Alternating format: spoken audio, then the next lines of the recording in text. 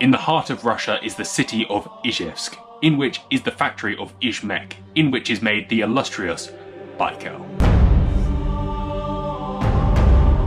Today, that is exactly what I'm going to be talking about, really in pertinence to the Baikal shotguns. Baikal do make a lot of other guns, rifles, air rifles and pistols, famed for taking up the mantle of the Makarov. But what we're going to be talking about today is their shotguns, namely that being the 153, the semi-automatic, the 27, the over and under, the 43 side-by-side, and the 18 single barrel. Each of these has very many different little variants: ejection, automatic ejection, triggers, quantities of triggers and types of triggers. But we're not going to focus on that now. What we're going to talk about to start with is the barrels. It has been long purported that the barrels are made from T-54 tanks. This is actually true. No, it's not actually, that's a lie, sorry. They are, unfortunately, for Baikal, and for us who occasionally diss Baikal, probably one of the best bits about a Baikal is the steel quality. A lot of other gun makers out there in that sort of cheaper price bracket use steel that is pretty crap, much more similar to butter or wood than steel properties that we look for. Baikal is not part of that. In fact, all modern barrels are, well, they're steel proof. They're not Magnum steel proof, but they will take steel. And a lot of their older guns will also. They are good quality, strong barrels. And to be fair, I would probably be tempted to put superior to proof steel through it, because even if you put a slight bulge in it, it's only a Baikal. No, I'm not here to knock Baikal today. Here I am to tell you some of the real positives and benefits about Baikals, because as much as I've had friendly jabs at them in the past, and they occasionally make some real junkers, they're not that bad. So I did have a whole thing in my head planned, I was going to say about them being made of T-54 tanks, and that's why they discontinued the T-54, because they needed the steel to make Baikals, and that's why they brought in the T-14 tank. But I thought that might be going a little bit far, although I kind of like the fact that that story would give these rather unexotic guns an exotic edge. And this is where I'm going to start, is the lack of exoticness that lies within Baikal. And that is both a good and a bad thing. These Baikal guns are much more of a hammer than a chisel. They are not a particularly refined tool. However, what they do is work exceptionally well. Most of their side-by-sides are built on a kind of a Russian variant of a box lock, an A&D kind of design. And their over and unders are these amazing coil spring driven over and unders with top hanging sears. They are a bit of a Russian Browning, dare I say. Their semi-automatics are epic, actually, for what they're worth. I can't believe I'm saying that here, but they are guns that suffer abuse. And the 18 is just a single shot. You can't really cock up a single shot, I don't think. So they are what they are, is they are amazing and superb working guns. They are built for life in the dirt, and that is why a Baikal is actually quite a secretly good thing. So we've talked about barrels. Their barrels aren't bad. They are strong and they are very safe. What they occasionally are not, as we discovered in the past, is pointing in the same direction all of the time. So worth, if you buy one, just going and passing it. They are, however, concentrated on things that are important, and they do those things very, very well. So the barrels tend to pattern quite nicely. They might not point in the same direction, but they tend to pattern quite nicely. They are safe. The lock-up joints are usually very, very strong. The triggers are all extremely reliable. Probably one of the most reliable trigger mechanisms of any dirt cheap gun out there. You know, the trigger brakes, the trigger pulls, they're pretty crap. But it doesn't matter, because when you pull them and they break, bang, the gun goes off. And that is what you want. You want that reliability, and that's what you're buying into with that Baikal. All of the ribs are straight. You rarely see a bent rib. So your sighting planes are all solid. They all have anti-glare cut into them. They're all brilliantly thought out. The stocks are usually quite strong. I mean, there's a variety of wood, whether that be beech on their single shots and some others, and walnut on their other guns, and occasionally whatever they can get their hands on, is strong, dense wood. It's not pretty, it's never finished particularly pretty, and the stock specifications are, awful. They are, you know, super short, you know, rarely over 14 inches, and usually super low. You know, you're talking on a side-by-side or an over and under, on a shotgun of length, what I would consider low would be 1.5 and 2.5 drop, and that would be on like a 15-inch stock. On a 14-inch stock, they're running 1 3/4 to 2 3/4 or 3 inches at the back. You know, they are designed to be shot from down there rather than up there. An interesting thing, potentially, I think that's what a lot of my issues, they're not designed to be quality clay guns or quality killing guns. What they are, however, is built for snap shooting.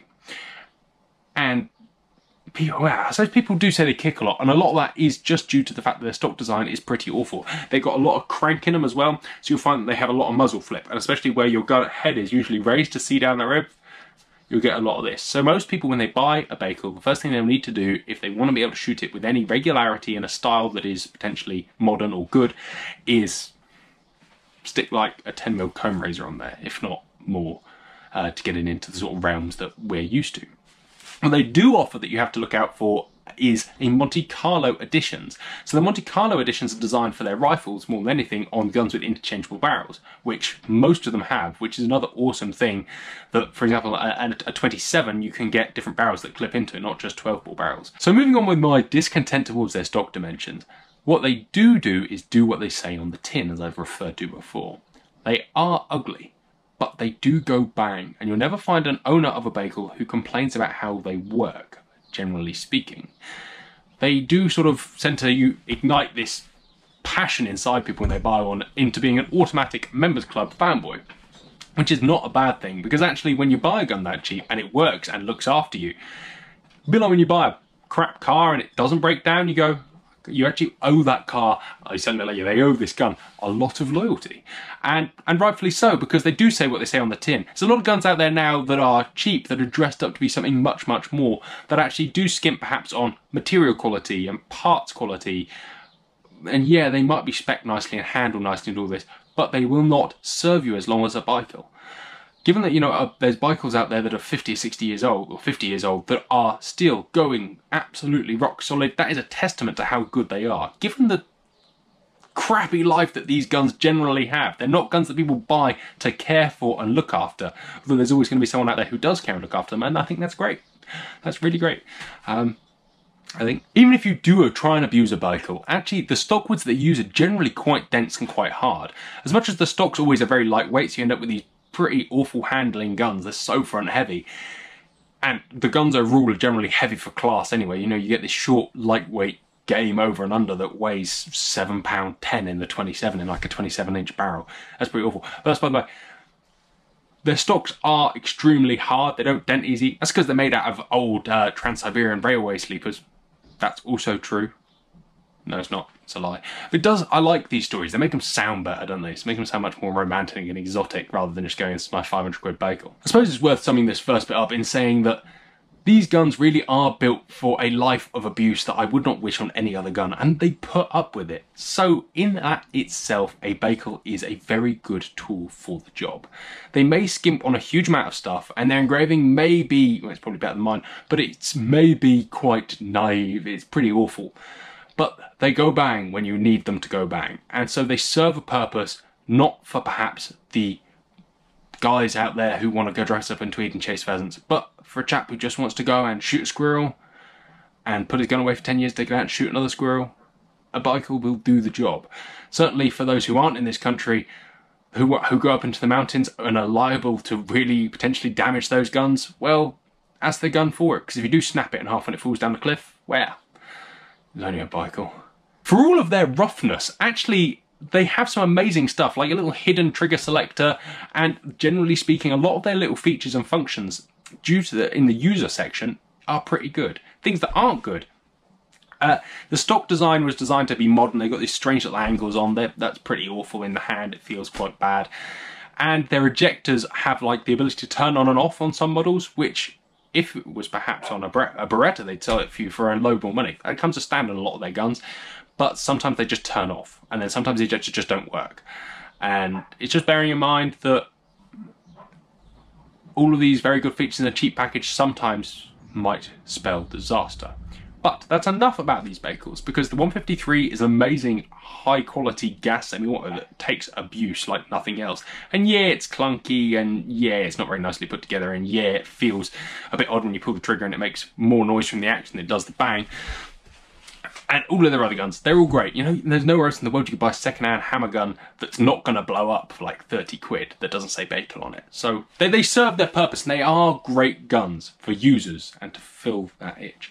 But the second part of this is I'm going to talk about the Baikals that I would own. And yes, and I would own any of those Baikals, to be fair. They're all good, solid guns. I would just have to do a huge amount of work customizing it to make myself vaguely happy with how it was. So maybe it's not worth the effort. So what are these glorious Baikals? Well, I suppose they're not technically Baikals. Sorry. So not technically Baikals. They're made by a little subsidiary, I suppose, called Tskib Soo. And they are the MTS series. MTS 6, MTS 7, MTS 8, MTS 107, MTS 109. The list goes on. These are the custom hand-finished, hand-built by gun makers, not by factory floor workers and engineers, shotguns.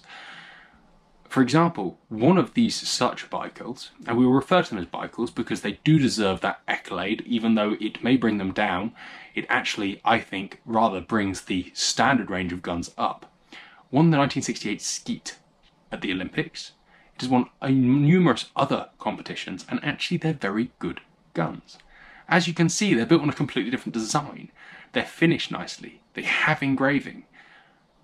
But here's the crux, is they were a huge amount of money for something that was related to something that wasn't a huge amount of money. And that's never gone down particularly well in the past, especially from a country that generally snobs against most Russian guns because they are so utilitarian. Very interesting. But if you didn't realise that these other guns existed under that same label, and perhaps have been branding Baikal as just blanket crap all this time, it may be worth taking a look at those, realising that perhaps, and I'm not saying this MTS series is to my tastes, because a lot of those styles just don't float my boat, but they are nevertheless exceptionally well-made guns that deserve our time and attention and praise. And if you do see one and you feel like spending your money on one, and they all have amazingly different values according to where in the world. Americans value the MTS range quite highly, us Brits don't particularly. But they are beautiful and very well put together, and nothing like their budget utilitarian farmers' guns. And that was me talking about Baikal. My opinions on them.